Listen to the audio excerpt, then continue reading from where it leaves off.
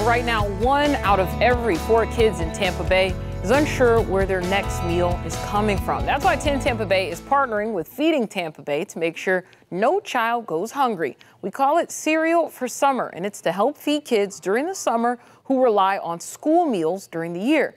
Now, you can donate cereal and other breakfast items at Sonny's barbecue restaurants, most Goodwill stores, and right here, the Feeding Tampa Bay studios. Or you could just go to cerealforsummer.org. And on May 5th, we'll have our big collection day on both sides of the bay with live broadcasts.